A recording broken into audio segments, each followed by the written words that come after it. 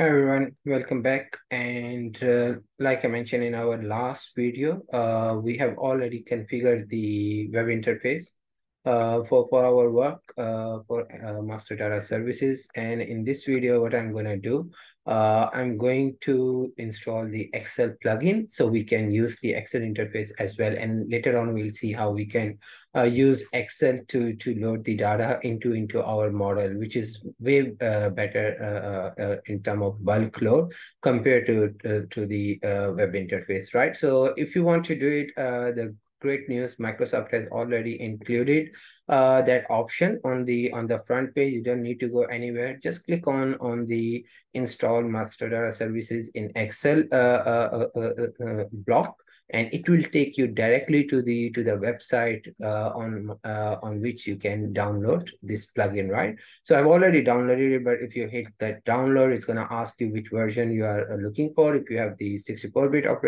Office, you can download 64-bit. Otherwise, go with the 32-bit version, which is x86. I've already downloaded it. So what I'm going to do, let me just move to my download section, and let me see if I think I have downloaded it. Anyway, I'll just go and download it. That's good. I can record it in the video. So let me hit download. Yeah, it's there. And if I now come in to my downloads, you can see the Excel plugin, Master Data Services plugin for Excel is downloaded. Let me just install it. So yeah, I'm going to go to the wizard, accept, and by the way, you need to install the Excel on your machine. I've already done it, so you can see the Excel is already sitting on my operating system. So make sure you have the Excel version, and whatever version you are going to install, make sure you download the plugin version accordingly, right? So that's pretty simple.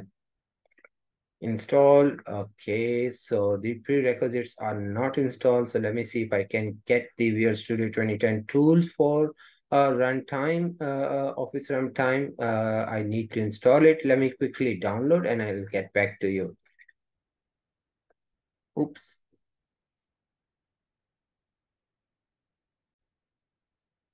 All right, guys. So what I did, let me quickly hide this. I don't know.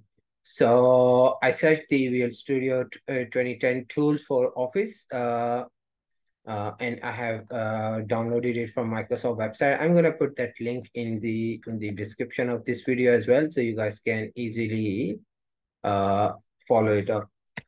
So that's the website where you can download it, and once you download, you're gonna see. Let me close the installation wizard because we need to install this prereq first. So let me just go and hit install.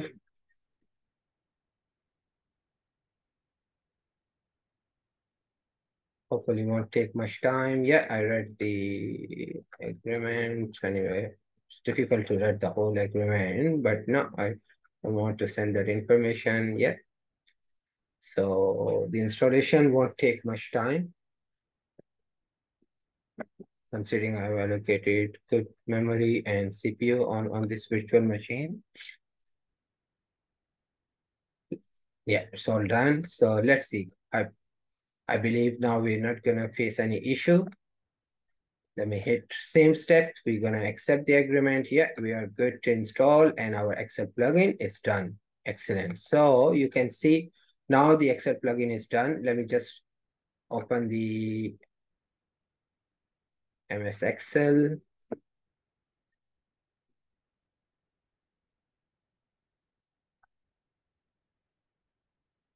And guess what? I'm going to see that if I let me create a new Excel file, and voila, we have the master data tab available already on our Excel. And that's something really powerful plugin that we can use to interact with the master data service, especially if people don't have the technical background, or you're gonna give the business aspect access towards the business users, right? So master data services has two and one is obviously technical, the other one is the business. So Excel is a great interface to interact with the master data services using Excel plugin. So you can see, let's go and connect to the to our master data. In order to do it, what we're gonna do, we need that URL actually. We don't need to go to the model level. Let me just hit manage connection because yeah, let me hit to create a new connection. And what I'm going to call it is going to be development.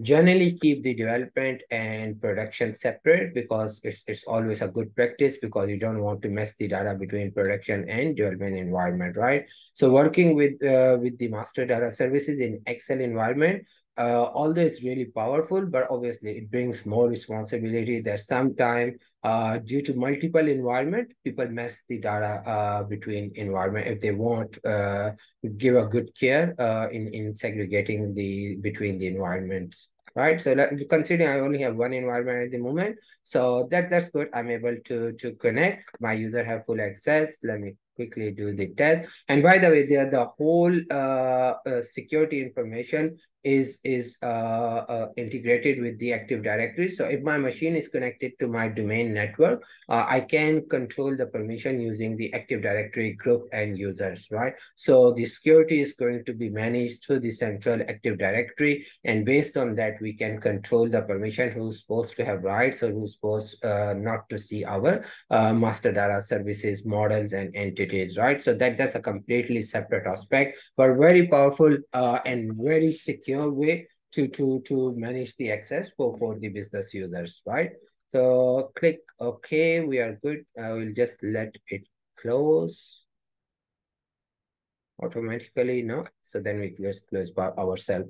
So let's see if we can, so you can see we only have one model and we are able to select, and guess what? We are able to see our entity, right? So let me just double click on that. You can see the only one version is coming because we only have one version. And we can see we have our data in here that we can work with, or we can create even new entities. We can add more data to the existing entity. We can update it, right? Everything is possible using the Excel interface, right? So, and you can see we have the code and the country name, which is, if you remember that's showing the default attributes. And then we have these two attributes, which are addition to the default attributes that we have created once we were creating that entity in the previous video. So I think that's a very quick, good introduction to the Excel plugin and how you can install it using the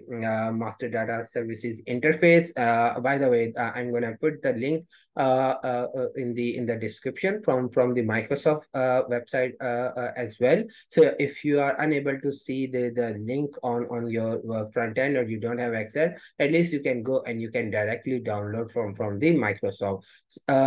Feel free to reach out if you have any question. As usual, I believe you like the video. I'm gonna actually record the next step, how you can further utilize master data services in your day-to-day work in the data governance and security space. So stay tuned. Thanks for watching.